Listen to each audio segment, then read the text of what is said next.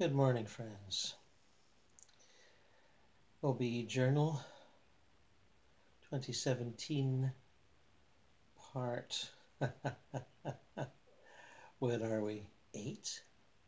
Gosh, I hope so. 7 or 8. I'll check the numbers properly later. Anyway, 5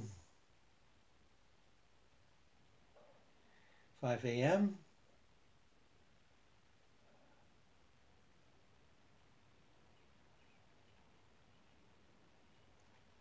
Number of activities here. Bouncing around from one to the other here, trying to decide which one came first. Which came first, the chicken or the egg? The retrieval or the celebration or the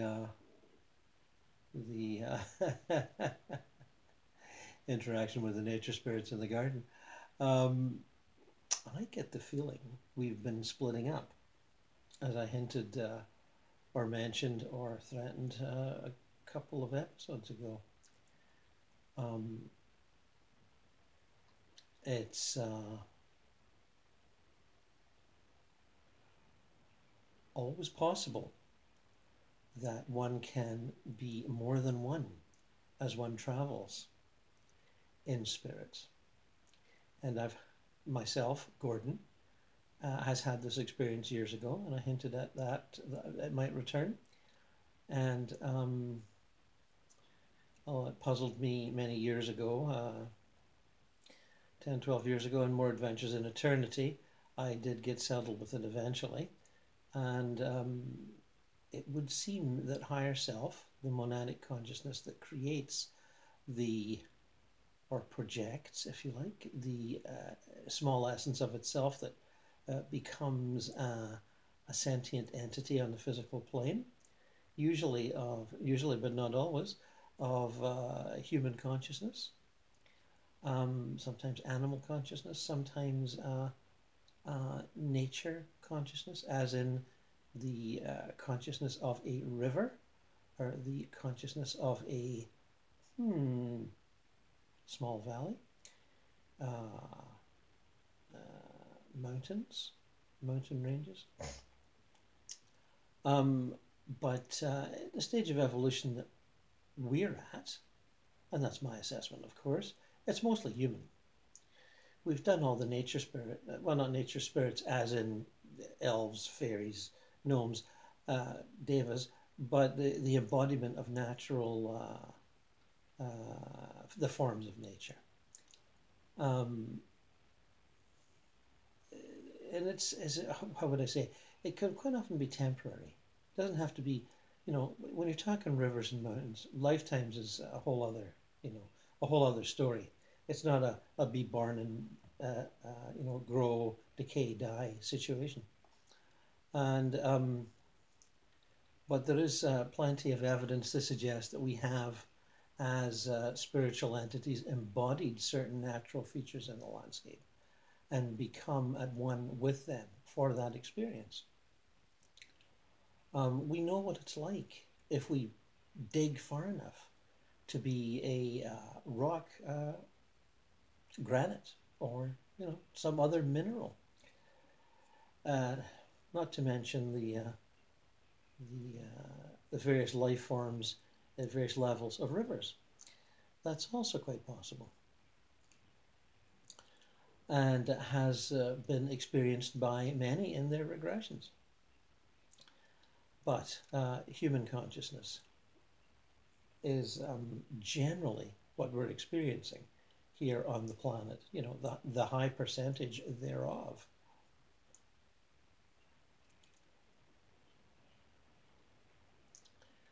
And I think when I referred to it as the 4 Gordons or something in the book More Adventures in Eternity, and my experience then, which isn't all-encompassing in terms of there could be many variations upon it, that higher self had created other beings to match my incarnation in the same timeline, shall we say. I was born in 1952, Gordon was born in 1952, and these beings were created around or slightly thereafter that birth date. And they are more essentially astral beings. They are, sort of permanent, semi-permanent, if you like. They are experiencing an astral lifetime. And they are karmically and energetically connected to me, although they're not the product of me or the projection of me. When I project, it's kind of who you've been listening to that's doing the projecting. But these other four are related to me and have a natural life. And as you may have come across in various books or whatever, there are some beings, some entities, some sentient entities that choose not to be on the physical plane, and yet they are incarnate. They perhaps have had strongly negative experiences in past lives and think, oh, I don't want to do that again.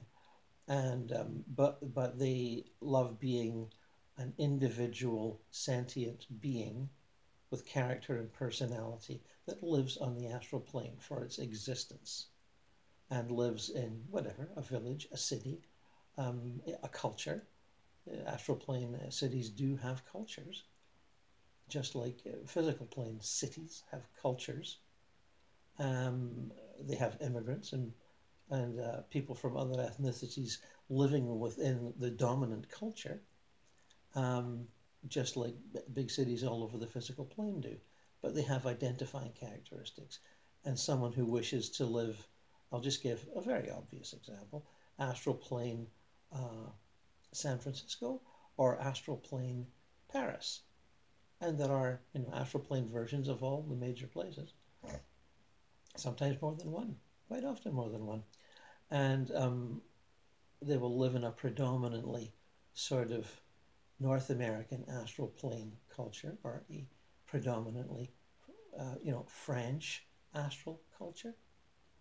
But as I say, with other, ethnicities living there, just like physical plane. Just to give you some identifying characteristics there.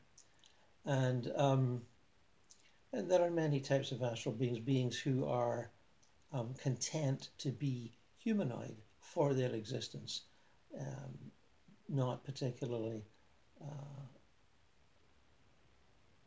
trying on other forms, for example. And they will, as I say, be humanoid.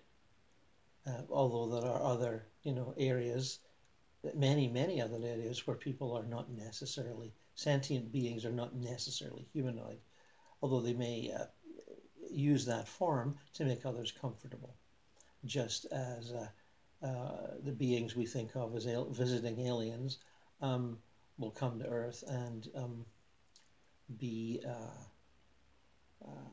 for their purposes and their educative journeys as they visit us, appear to be human because it suits their purposes the best. Others, of course, as we know from the contact literature, are quite happy to appear as, Pleiadians, reptilians, greys, either out of pride or not caring, one way or the other. They've got an agenda and they're pursuing it, and they don't care what they look like. And if they give us pause and a little like, ooh, they'll do so.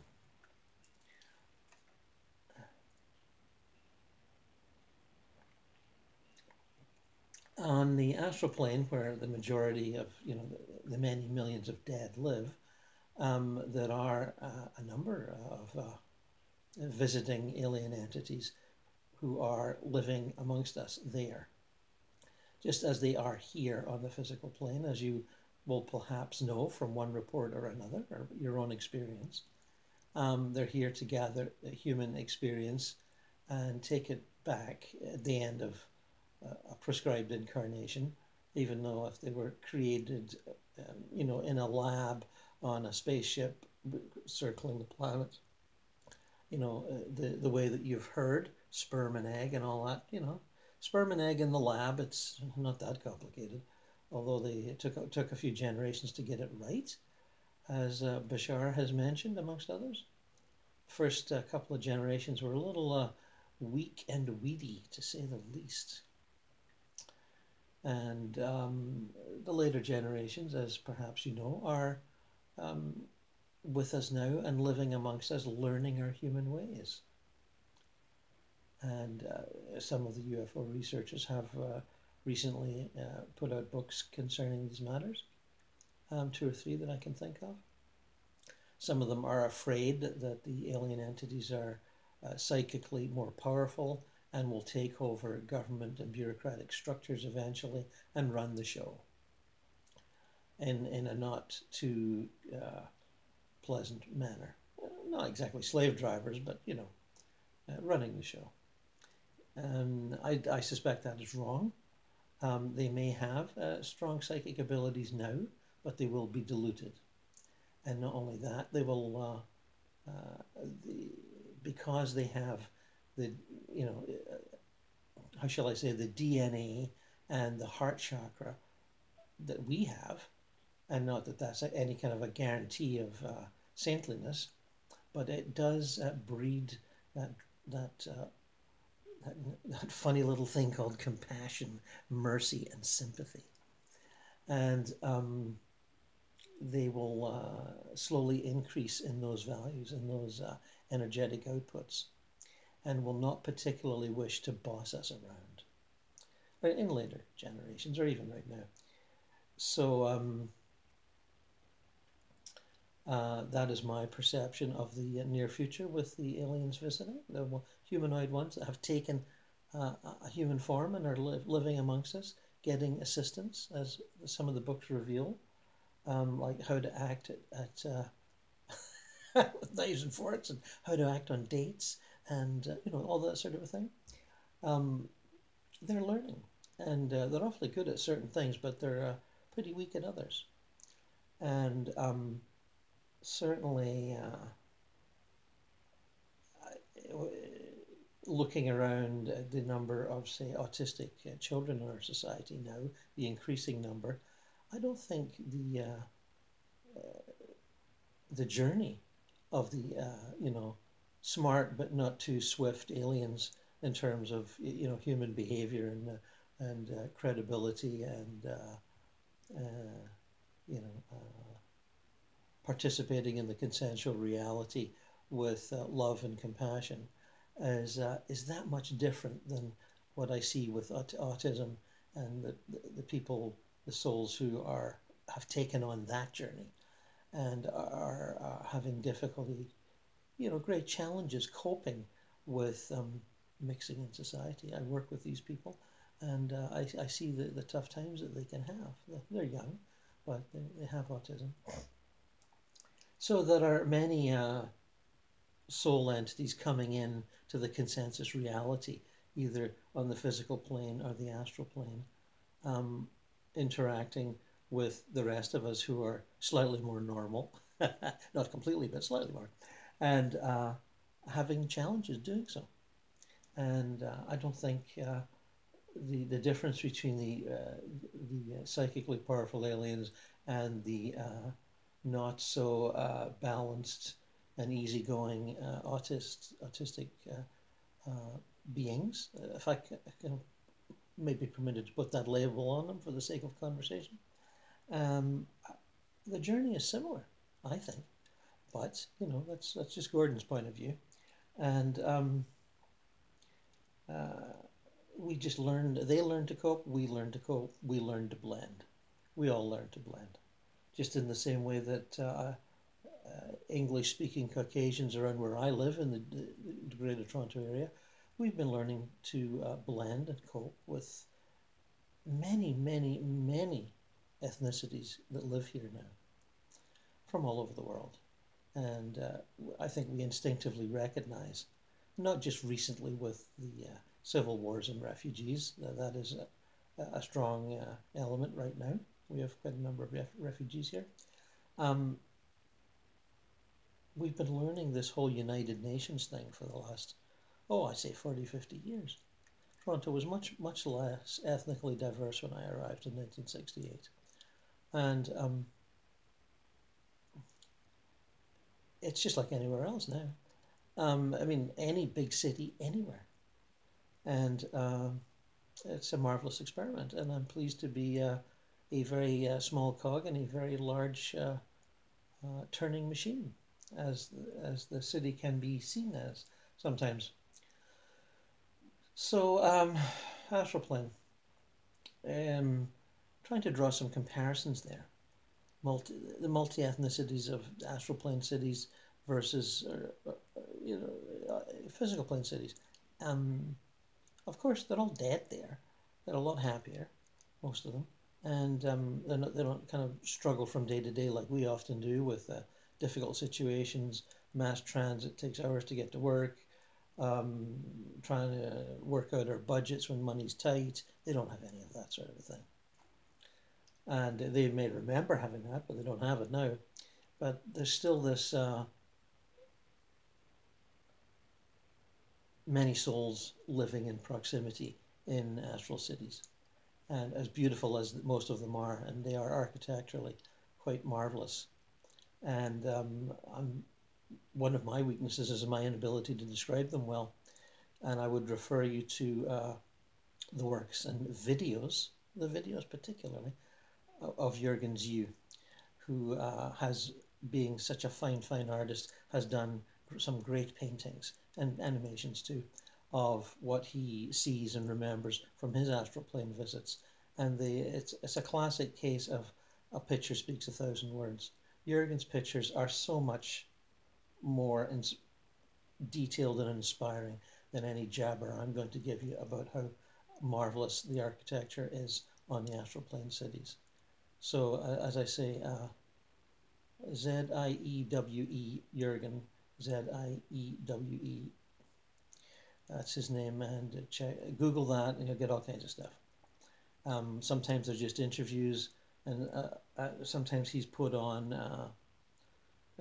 because he's technically capable of all this sort of thing that I can't do, moving in the pictures so you can see them, the paintings, and meditate on them, and get the full vibe of landscape shots and garden shots and astral plane architecture stuff. Wonderful stuff.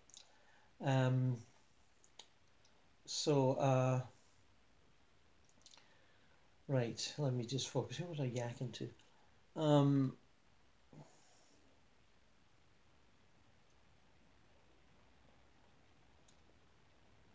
Sometimes the alien entities visiting or living amongst us, not just on the physical plane but the astral plane, are a little shy, and you can't always tell them because they do a good imitation. They do a very good imitation, and I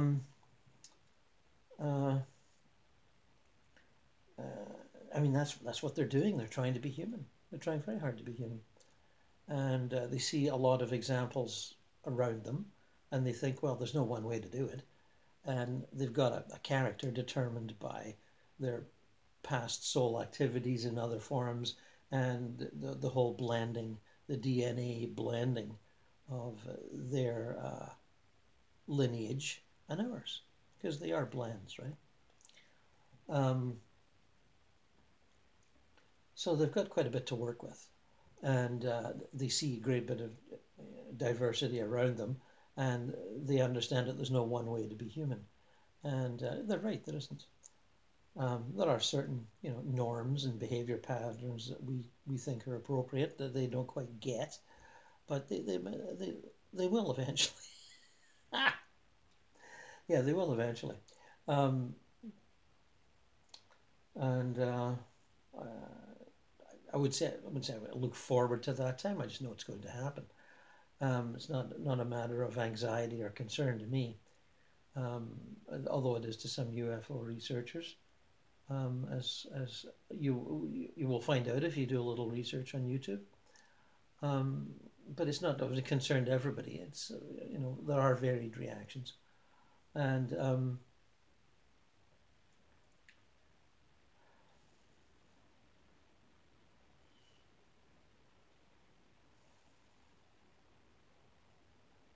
Okay, I get it. Now, I was introduced to a couple that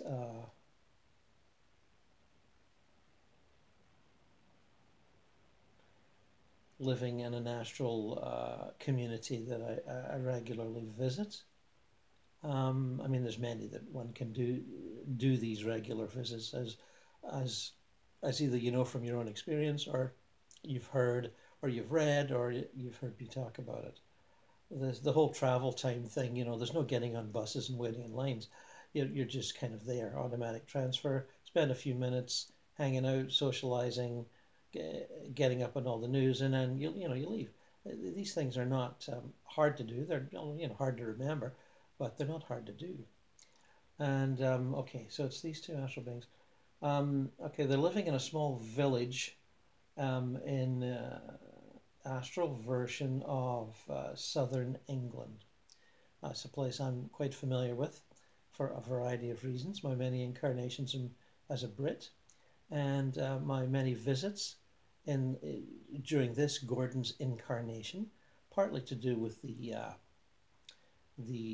fulfillment of an ancient promise by, in my opinion, Druids in ancient Britain.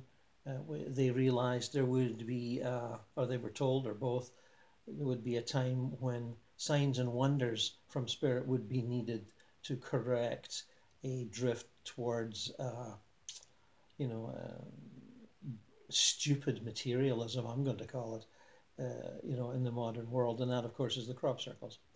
And I was and am an active participant in that on one level of my being, not on the level of being that gets up in an hour and goes to work, but another spiritual level, more refined, and so are the devas and all that sort of thing. So a lot of visitation over that to astral plane England, and as I say, my psychic lineage is strongly British, not completely, and so a lot of interaction there. So astral plane villages and small towns in southern England are kind of one of my regular neighborhoods.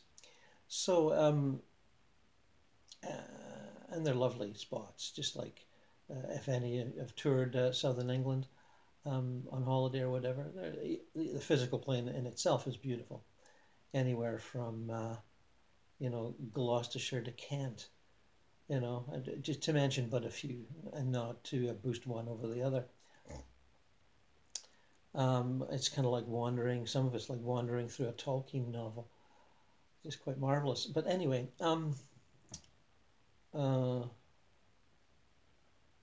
yes, I was introduced to these beings a while ago, and this past night, very shortly ago, I was with them and visited them in their home, and fairly standard astral plane house in a village. They're like village homes in England, a little, fancier, but not mansion-like by any means. Just a little more catering to one's personal desires and needs, without the necessity of saying, oh, geez, we can't afford that. You get the best kind of tiles, the most beautiful kind of windows, that sort of a thing. So it's luxury on a smaller scale, beautiful garden. I mean, some people like to have a mansion, but not as many as you would think. And so these two are living, they're married, as far as I can tell, man and wife, wife and man. And but they're Pleiadians, and they know it, and they are living here as humans.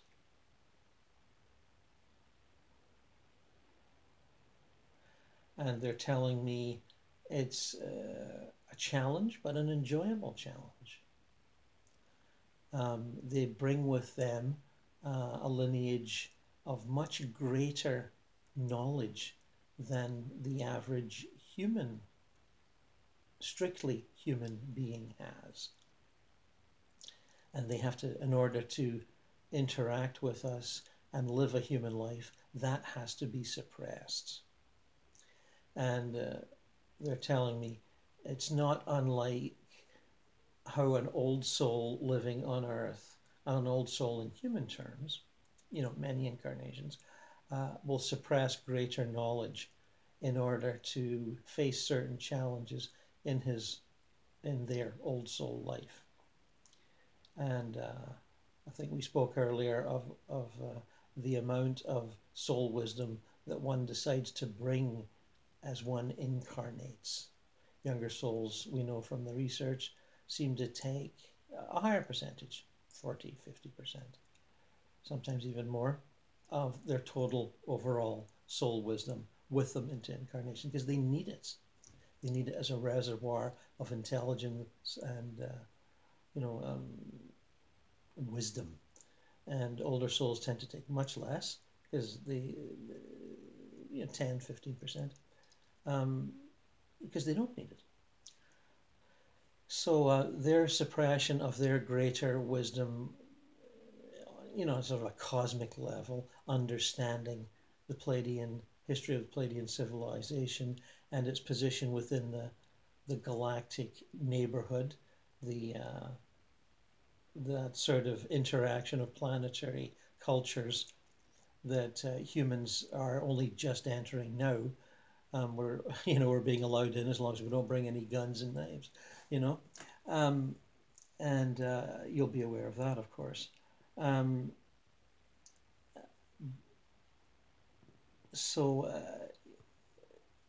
it's a learning process for them. It's a little frustrating because they're way smarter than those around them, but it doesn't help on their journey to act out that superiority.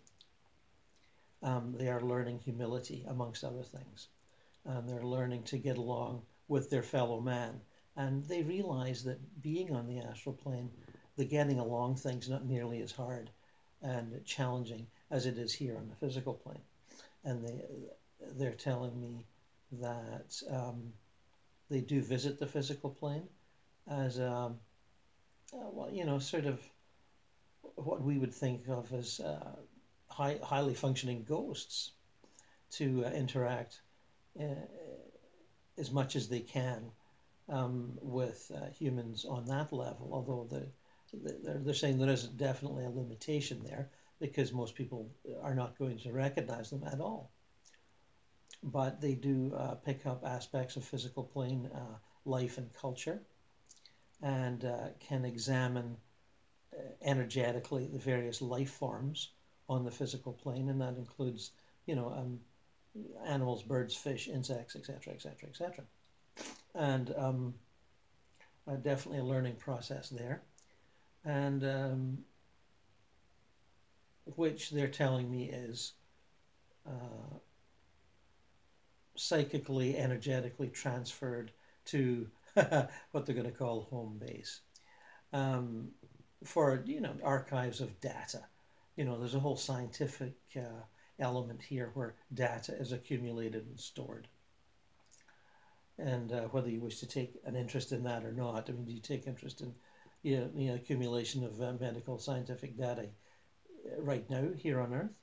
One reads reports in the papers and one picks up opinions, but how much time do we have to accumulate the data in our own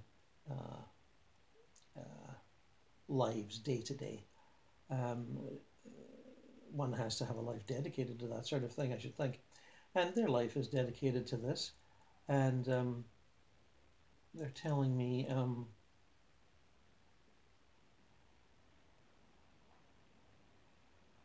there is a lot of fun to be had in learning to be human. It's not all an uphill trek. It's not all challenges and frustrations and, oh dear, these people are strange sort of situations. As they may move along their path, they learn to enjoy every moment as it unfolds. A very philosophical position. I must say I admire that. Well, although again, all this astral plane stuff is a lot easier than physical plane stuff. There's no getting around it. But it is more than dipping your toes in the water of humanoid, or I shouldn't say humanoid, human evolution. And it's much more than a start. I could say it's a start, but it's more than that. And they don't jabber on to other people about, you know, marvelous spaceships that float silently through the galaxy and are like small planets in themselves, as the motherships are. Um, they will talk about it if people ask, but they don't go around blabbing about it. Just as you know, same on a physical plane here. The There are a few people have written about this, as you perhaps know, and there are motherships that are that large. They contain entire societies in miniature, and you know, various landscapes, and you know, small, you know, a mothership that's 3 miles long, and is not actually vibrating at our level, and we can't actually see it, but it's there. Can have all the equipment necessary to function that ship, all the insider stuff, you know, and you know, kitchens and dwellings and gardens and swimming pools and you know whatever they need, it's there because it is miles long. And but just a quick reference there for those of you that might not know that. I have been on them myself, but my memory is not strong. And you know, I certainly read the books by others that have, or chapters in books that have done this, who remember it better. And I find that the remembering stuff that you do out of body, as I've said to many of you over the years, that's the challenge. Not doing it's not the big deal. It's remembering that you've done it. And there's a lot to remember, and just in the sense of just as your past human incarnations, there's a lot to remember. I've written at least 3, well, at least 2 anyway. Your History is one of them. You know, encounters with past selves, and how one interacts with them, and how one blends with their energies, and they blend with yours. You know, and when I look at those books now, I see that they're a step forward for sure, but it's not certainly not the whole story. And so there's vast amounts of stuff to remember, and we all only have certain time sequences in our daily cycles to do so. So you know, keep at it. Don't give up. There's a lot to find, a lot to uncover as we return to our original state of you know, divine consciousness that we started with. There's a lot, and the interactions with quote unquote alien entities visiting is part of it, and it's up to all of us to decide how important a part of it is. And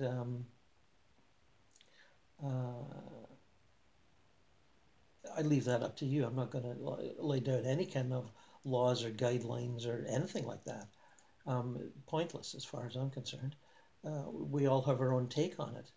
And it's just like, how much time do you want to spend interacting and learning the cultures of other ethnicities here on your physical plane life? Some people go to language classes, you know, learn Spanish, learn German, learn Mandarin, etc., and participate in the culture to some degree, go to events that are culturally focused from those cultures and participate and learn. And myself, I tend to learn from music a lot. I'm very interested in the musics of other cultures. And world music culture now is very active, especially if you're online. You can access all sorts of things. And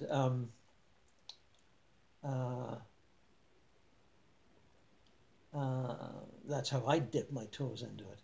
And we all do it to some degree or another, whether you're just eating Chinese food at lunch or, you know, having a falafel late in the afternoon at a Lebanese takeaway, you know, and listening to people chatter in Arabic around you, as I've done from time to time.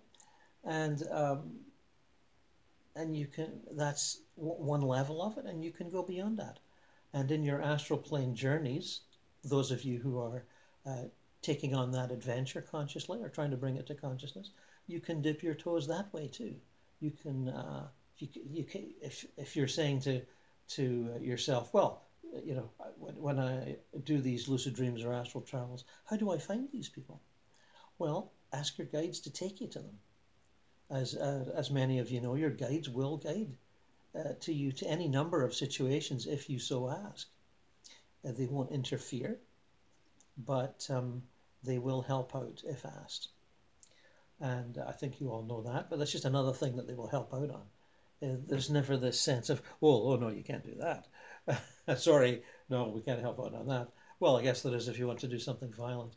Then if you're doing that sort of a thing like jihadists, you will attract another type of guide who believes in the sanctity of your motivations. And that's usually another jihadist that has died and has figured out something of what to do. And to extend that metaphor, it's the same with people that are seriously engaged in criminal activity. They will attract guides that are often dead versions of who they are, who want to continue to play the game and think it's quite appropriate and righteous to play the game. And because they see the world as terminally corrupted, and they're young souls, and they tend to feel that, well, look at all those other guys getting the bigger piece of the pie. Why shouldn't we? You know, we're the you know, they see themselves as the slave culture, the subordinate culture, and they look at to give a cliche, rich white people, and they say, well, look at them, colonialism and empire building and, you know, crooked banking and yada yada yada. That's made them what they are. So why don't we do the same thing? You know, and pretty simple way of looking at the world, but that's what they do. And I'm not blaming them. I'm just saying that's the way it is. And you either play that game or you don't. And when you're playing that game, you attract guides, not guides that are sort of, you know, trying to move you on to a greater knowledge, understanding, empathy, love, etc. You attract other guides that think it's highly appropriate that you accumulate your own little empire through ruthless criminal activity, you know. So just another, you know, small comparison there that I think is valid and appropriate. You know, feel free to interact with alien entities that are living human lives in the current time frame, and your guides will guide you to that if you so wish, just as they will. Well, I don't. Will guides take you to alien spaceships? They might not, because the spaceships, especially the ones that are actively doing work, they're very focused. They don't like to be disturbed. That's my experience. They're like, what are you doing here, and why are you bothering us? We've got things to do. Buzz off. I've experienced that from a number, especially the ones engaged in the abduction programs, the earlier phases 30 and 40 years ago. They had the attitude of, we don't have to justify ourselves to you. We're entirely entitled to do what we're doing, and your complaints are noted but not taken seriously, and then they just walk off. And because I would project onto alien spaceships and with a grievance, you know, I felt that the abduction program was entirely inappropriate, and people did not have to be traumatized as they were. They're not so much traumatized now. I don't seem to hear of that so much, but 30 and 40 years ago, people were terribly traumatized, and were very, couldn't cope with their lives because of the regular abductions. And doctors wouldn't believe them, and most psychiatrists wouldn't either. They had to find their way to abduction researchers, which there wasn't that many, and it took a long while. It's a little better now, and they're a little better adjusted because they've been being abducted so long, they're used to it now. and they have a greater understanding of the whole program. So I realize that's a fairly detailed, complex sort of series of statements there, but I think you can pick your little bits of wisdom out of that as you so wish. And I remember thinking at the time that the snotty sort of we don't have to talk to you sort of attitude that I was getting from those beings many years ago was very similar to the people from our intelligence agencies, whether they be American, British, whatever, French, or any of them that were in on the game, which they were, and the game of deception. They had a sense of entitlement and living above the law of the land, the law of morality, the law of treating your fellow human beings with dignity and respect. They all felt they were above that. So, hey, I'm special. I can do what I want. So the aliens were a bit like that to me, and I did make the comparison, and a lot of them still are. But let's face it, a lot of humans are that way too.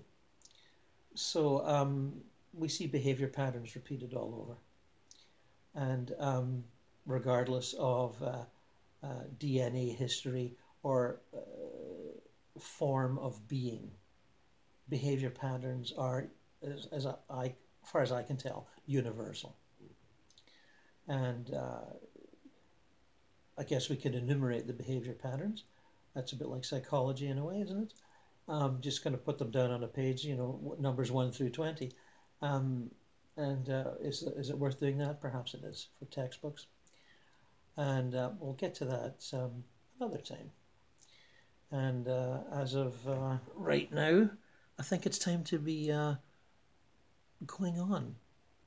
And thank you for listening, and I hope this has been illuminating for you.